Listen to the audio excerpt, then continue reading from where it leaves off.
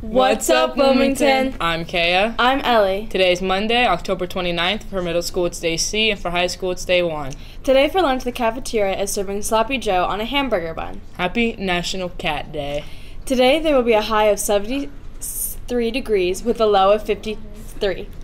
Today in history, in 2003, 18-year-old basketball prodigy LeBron James scores 25 points, grabs 6 rebounds, and dishes out 9 assists.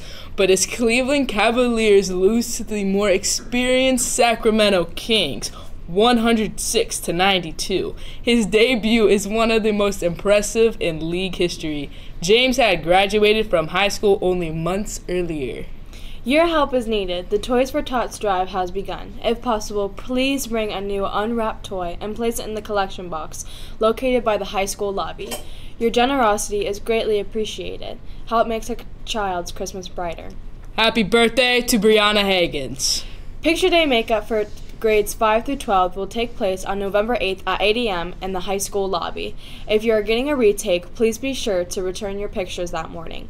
If you were absent on the original Picture Day, please be sure to pick up a picture form from the high school office as soon as possible.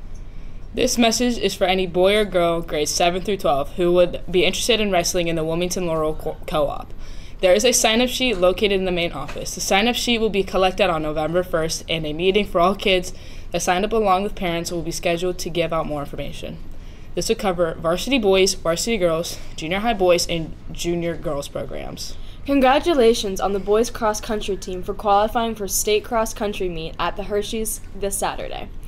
There are the first guys cross-country team in the school history to qualify for states.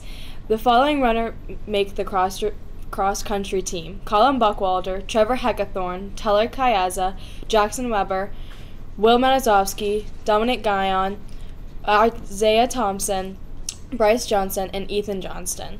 Also, congratulations to Telly Kayaza and Bryce Johnston for qualifying for the state meet individually. Congratulations to Tully Kayaza for breaking the all-time record for the men's cross-country time. Tully ran a time of 16 minutes and 41 seconds Saturday at the district meet.